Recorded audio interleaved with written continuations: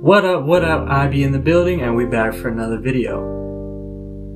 My beard is getting long as fuck. I look like an old ass man. I gotta shave that thing. But today's video is going to be the second team breakdown, and it's another Eastern Conference lottery team, a team that's been in the lottery for the past 4 years, ever since Jimmy Butler left? No, 3 years since Jimmy Butler left, and it's the Chicago Bulls. At the time of suspension, the Chicago Bulls were 22-33, which got them 11th in the Eastern Conference. I listed their core players as Zach LaVine, Lauri Markkanen, Kobe White, and Wendell Carter Jr. Now, I don't really think that at the moment these players have enough talent or have shown enough to be definite players that they want to have in the future of their team, so I labeled them as core players with a little asterisk next to core players, but those are the 4 players that we're going to view as their core players. 4 core bars. But yeah, let's start off with the player breakdown of Zach LaVine. This season, Zach LaVine averaged 25.5 points per game, 4.8 rebounds, 4.2 assists on 45% from the field, 38% from 3 on 8.1 3-point attempts per game. Now, an obvious strength of Zach LaVine, the man is a pure bucket. He can score with ease. 38% from 3 on its own is good enough, but the fact that he's doing it on 8.1 attempts per game is ridiculous. And according to Basketball Reference, only 54.9% of those threes are assisted on, which means that a great percentage of those threes are coming off of his own creation, either through isolation or off of a pick and roll.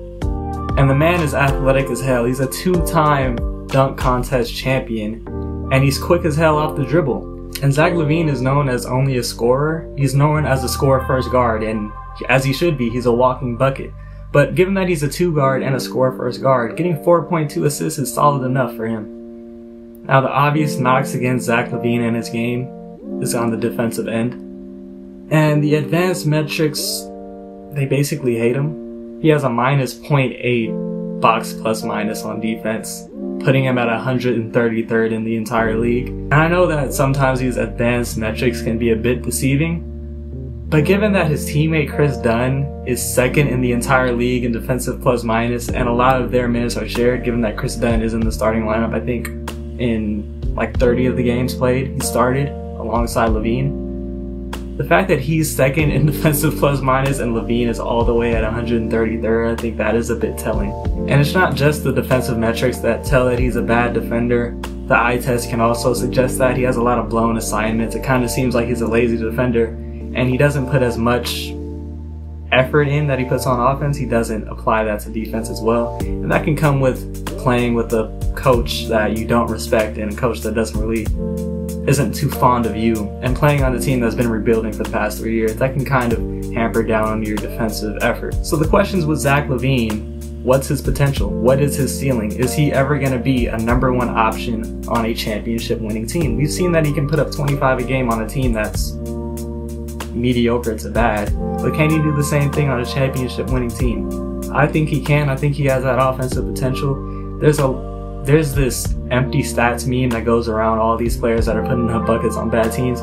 Somebody has to score, and he's scoring when he's the main option on the team when everybody else isn't scoring. So the scoring potential is there. Can he be the best player on the championship team? No, probably not. I think he could be the 2nd or 3rd best player on the championship team, but hopefully he can prove me wrong. Another obvious question is, like I said, can he improve on defense?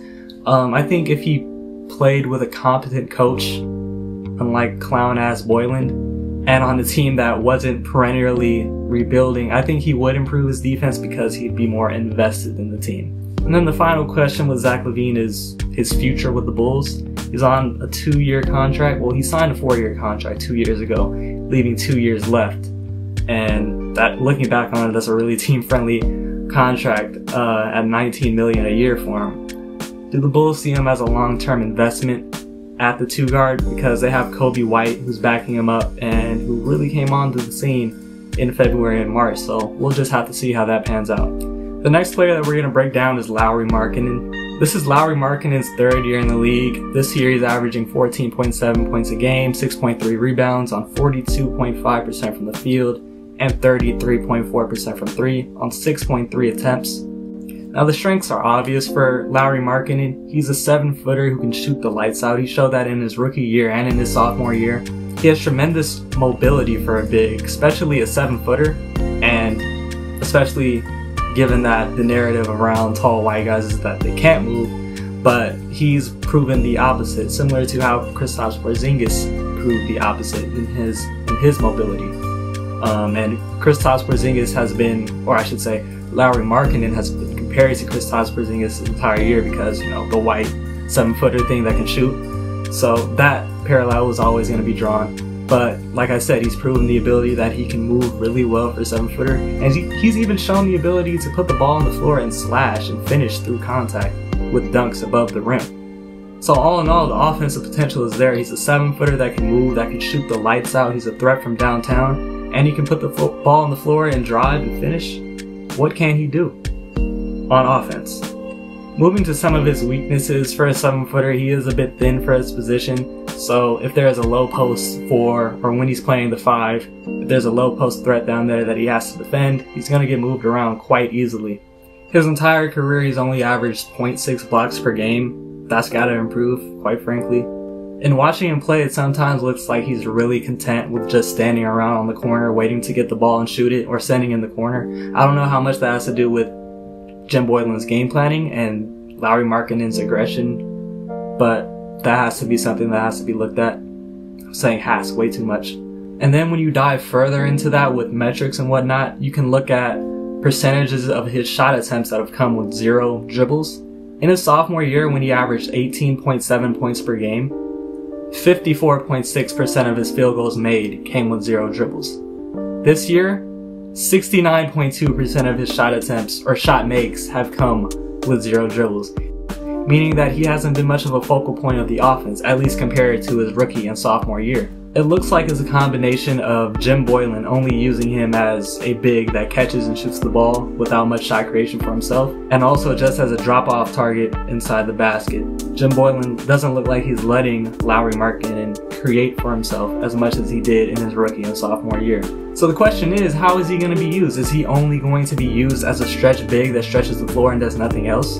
Or is the next coach, because I can assume Jim Boylen's going to be out of there coming soon, will the next coach and will this new front office view him as what he actually is, a stretch floor that can spread the floor and also put the ball on the ground, drive on his own, create for himself in the post from time to time? How are they going to view him? Also, his restricted free agency is going to be coming up. How are the Bulls going to be committed to his development? Are they going to view him as a building block for the future, or are they just going to view him as another guy on the team? The final question is, can he get back to the aggression he showed in his rookie and sophomore year? In my opinion, the offensive potential is there, and I think he could drop 22 a game on 40% from downtown if the Bulls would actually look to him more in the offense, and if Markkanen could believe in himself and be more aggressive on offense and demand the ball. The next player to break down is Wendell Carter Jr. This year is his second year in the league. He averaged 11.3 points per game, 9.4 rebounds, 0.8 blocks per game on 53.4% from the field and 20.7 from 3, only on 0.7 attempts per game.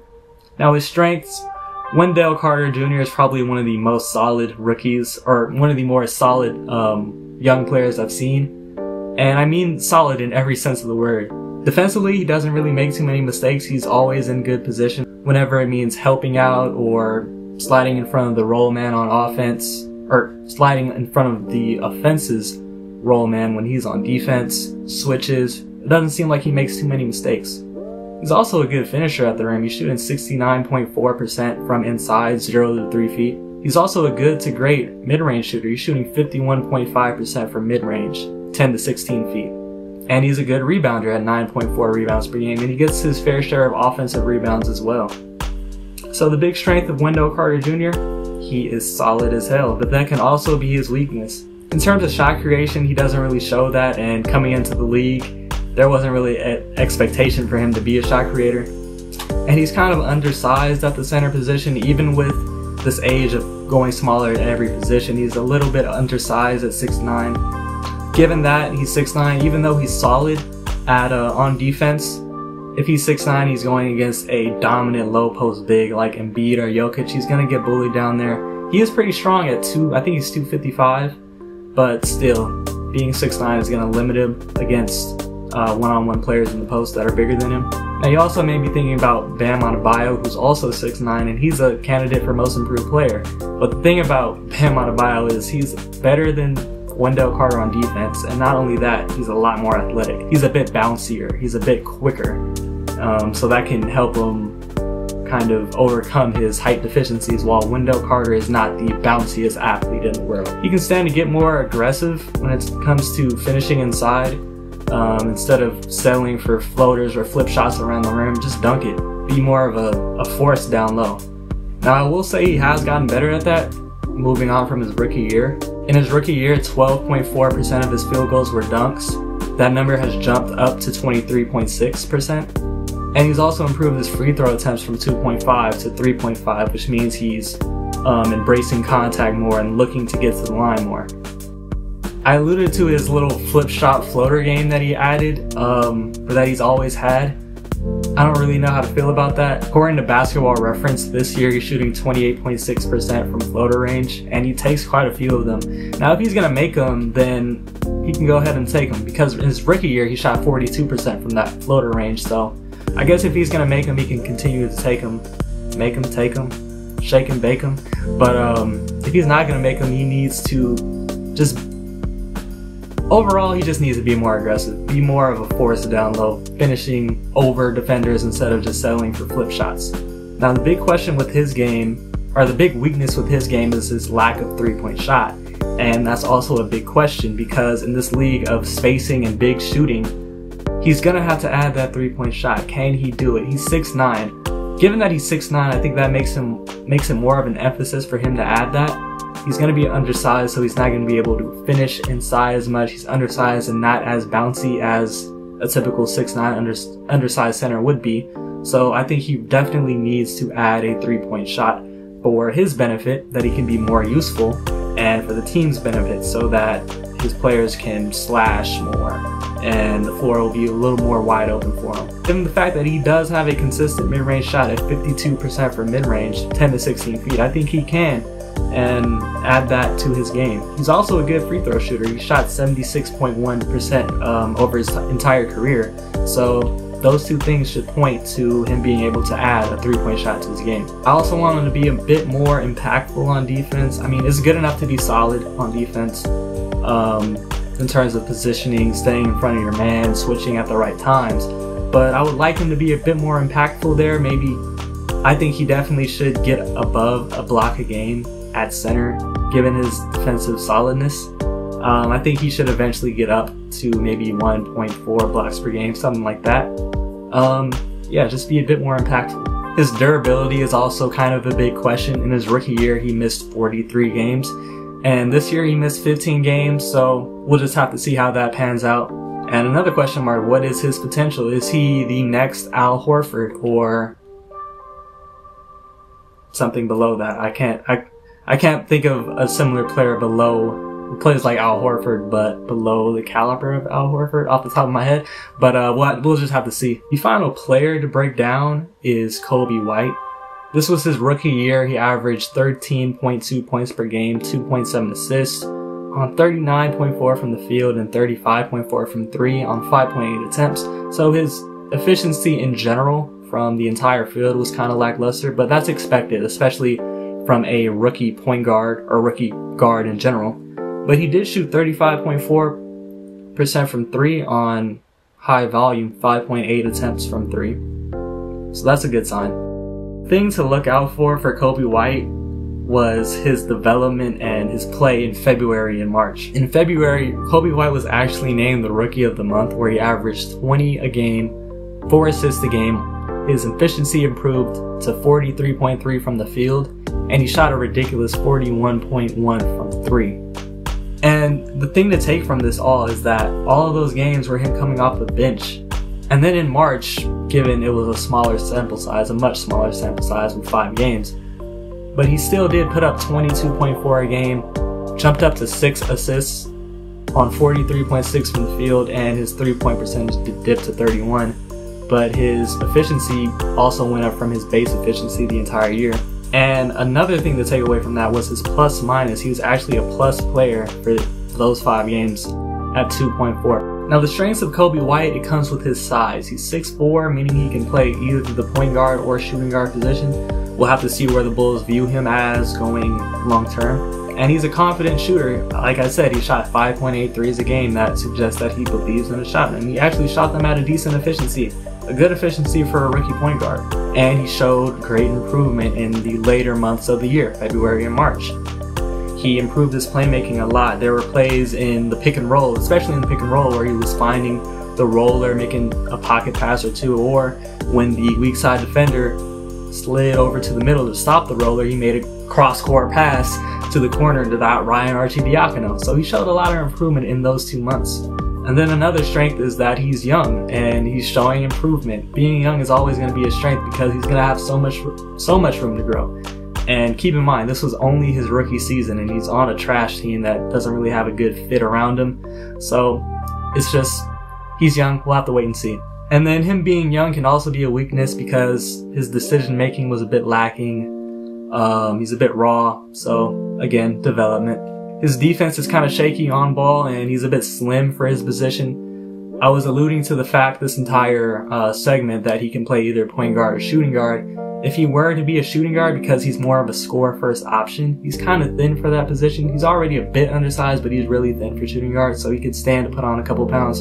And another weakness is kind of him playing with Levine. The fit isn't really there, so maybe he can be if he can improve his playmaking and court vision. 2 big questions I have for him, or for the Bulls regarding him, is what position do they view him as? We'll have to wait and see. If he improves his playmaking to maybe 6 assists a game, he can play point guard, I think, next to Levine. But I think if he's always going to be this ball-dominant point guard, having him and Levine in the backcourt, it might be a bit problematic. And also, do they view Coby White and Levine as the future backcourt of this team? And there will be more questions that arise the more we get to see him. We only got to see him this rookie year that got cut short, so. Now, this segment, I have been waiting to get to this segment. We're going to talk about the coach, Jim Clown-Ass Boylen. Everybody knows about Jim Boylen. The man is not respected at all by his team, especially Zach LaVine. If you've seen the clips that circulate across social media where Zach LaVine's coming out of a timeout, a stupid timeout called by Jim Boylen where they're down like 12 with 20 seconds left in the game, or something like that. Zach LaVine is just disgusted. There's been numerous questions by the media questioning whether Zach LaVine respects Jim Boylen. It's just, there's a lot of beef between them two, and it just doesn't seem like Jim Boylen has any control over that team, over that locker room. I just don't see it. In my opinion, he has talent on this team, and he just has not been able to do anything with it. Everybody knows the Eastern Conference is weak as hell. The Orlando Magic just continue to make the 8th seed. This year I picked Chicago to make the 8th seed because Zach LaVine and Lauri Markkanen, a full year of them together, because they were injured the past 2 years, and they've been playing separately. Having them both together this year, bringing in Wendell Carter Jr., I thought that would bode well for them. I thought they could maybe sneak into an 8th seed, but that just hasn't happened. And then we look at the usage of Lauri Markkanen. I mean, I talked about it earlier. His shot attempts dipped from 15 to 11, suggesting that Jim Boylen doesn't really view him as a go-to guy on the offense, where everybody else in the basketball world views Lauri Markkanen as a player that has that potential. But Jim Boylen, for some reason, sees Lauri Markkanen as somebody that should just stand outside and shoot threes and not create for himself at all. Not seeing that he averaged 19 a game, a lot of those games coming without Zach LaVine, where Lauri Markkanen was the go-to guy and had to create a lot for himself. This year, he doesn't want him to do that. That just doesn't make any sense. This power forward, who is basically Porzingis 2.0, that moves well, can shoot, can put the ball on the floor, can move well for a big and finish at the rim, above the rim.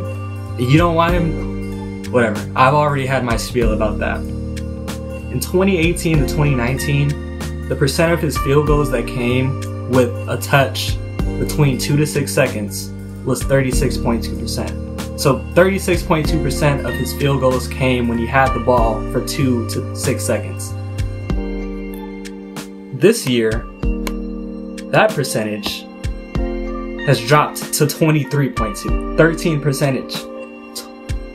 13 percent points lower. So yeah, all of that suggests that Jim Boylen just doesn't know what he has in Lauri Markkanen. And then the last thing is probably the thing I have the most problem with is his coaching style. It's really high schoolish. Like the timeout that I talked about with where Zach LaVine was disgusted. That is something that you would do in high school to high school athletes, kids that you're just trying to send a message to, that you're trying to look for all the growing moments of growth that you can. These are professional athletes. That's not something you do in the NBA with professional athletes. Oh, and then he had the thing where he was making them run suicides at the end of a practice after a back-to-back. That's another high schoolish thing to do. It's ridiculous. These are professional athletes.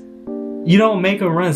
You don't think they're in shape? What kind of stuff is that? Last thing, the Bulls are 16th in pace of play. Now, I could see a team being mediocre in pace of play if they have a go-to low post option and an isolation threat, like multiple players that can score efficiently, consistently, repetitively in an isolation play, or basically in instances where offense is easy. The Bulls don't really have that many players that can do that. Like LaVine has been he's been the only source of consistent offense created on his own self, because Lauri Markkanen Jim Boylen doesn't let Lauri Markkanen do that anymore. So the only player that can do that efficiently and effectively and consistently is LaVine. And when you only have one player like that, you have to run more to get more easier looks for your team. They're 16th in pace of play.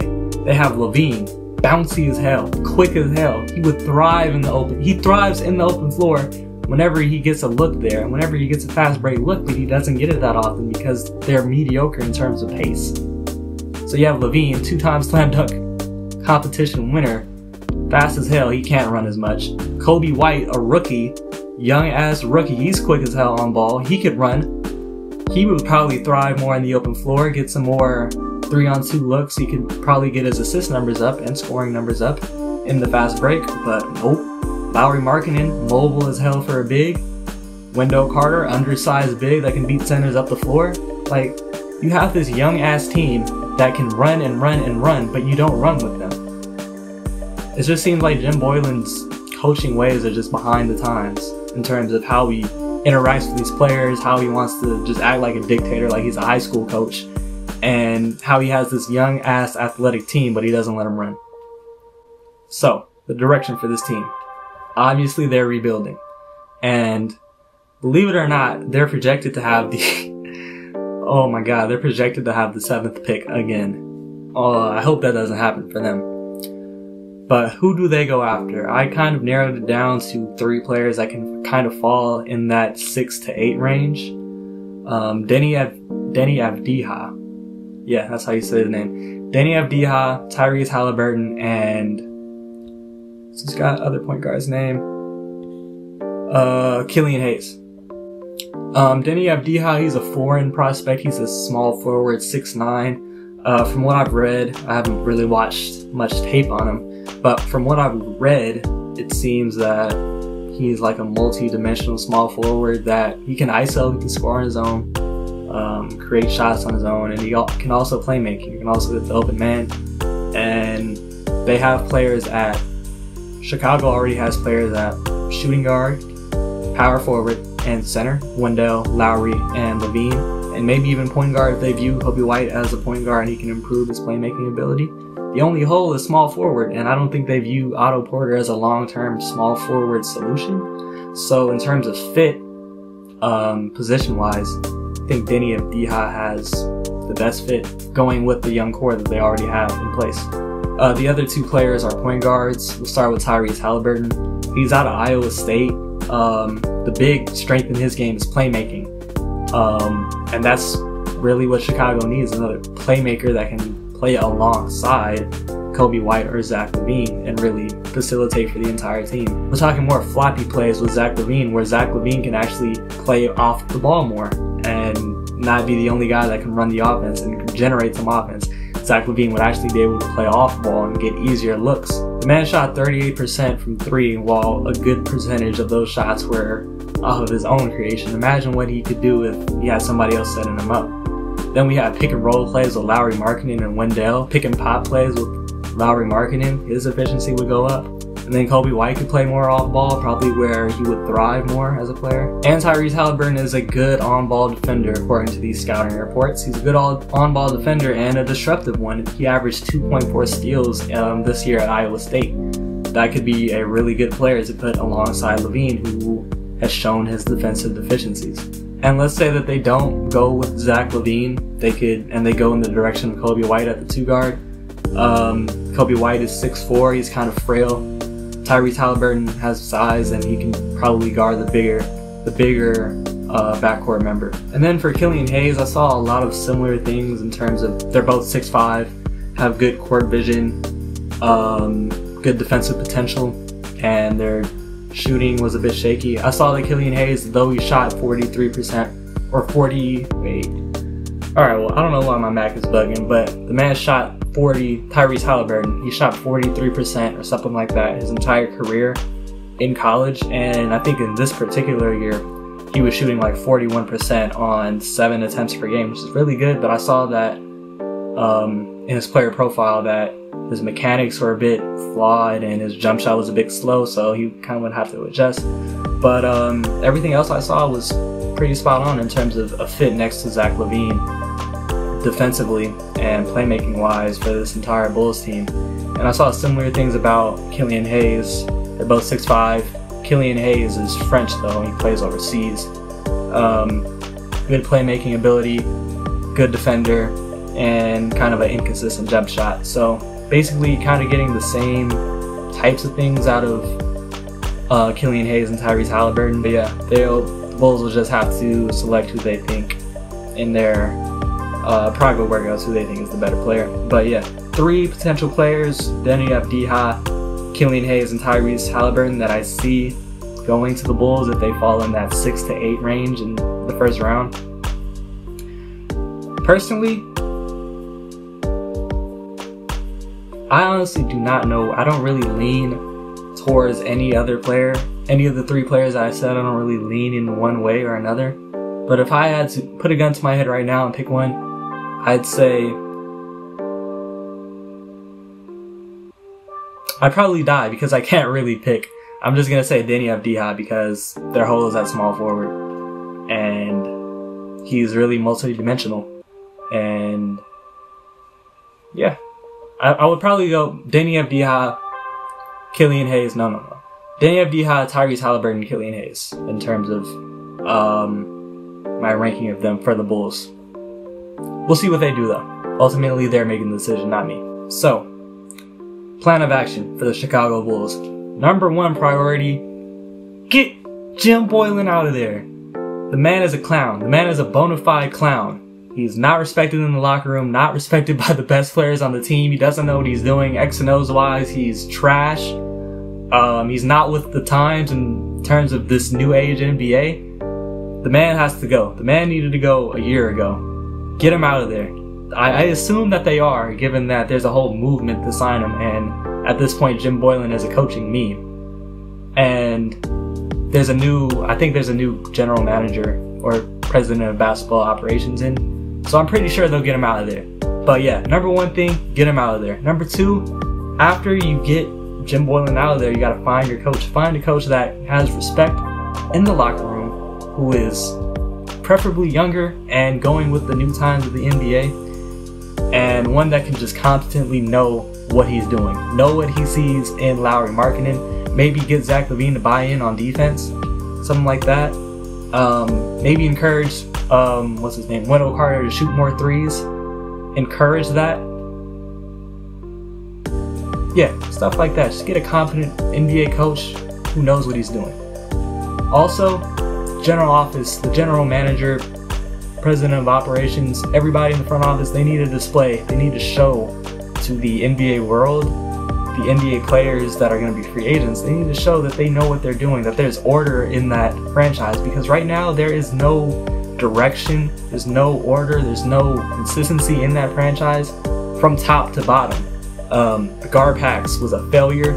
They've been general manager and president for I don't know how long, and it hasn't been a great time for them. I think they're finally out, but the new people that step into those roles, they got to showcase that they know what they're doing, like they can establish order and consistency at the head coaching position, and that their players agree with the coaches and they're on the same page, yada yada yada. Basically, what I'm getting at is they also need to instill the Brooklyn Nets approach, like I said, for the Atlanta Hawks. Chicago is another big market, and they're actually kind of a free agency destination. Not on the same level of LA, the Lakers and Clippers, or the Knicks and even the Nets now in Miami, but Chicago is one of the premier markets in the entire league, in the entire country. So if they can just showcase that they know what they're doing, that there's some consistency in the organization, then maybe that can attract some free agents, and they can show that they have young talent like Zach LaVine, Lauri Markkanen, Kobe White, this new pick that's coming in. They can show that they have talent, get this team on the right direction, show that there's some order and sense of movement in the franchise, sense of direction. Then they can finally become free agency destinations again for the first time since they had a chance at LeBron James and whiffed. So yeah, that's the Chicago Bulls breakdown. I hope you enjoyed the video. But I actually want to say something regarding the channel.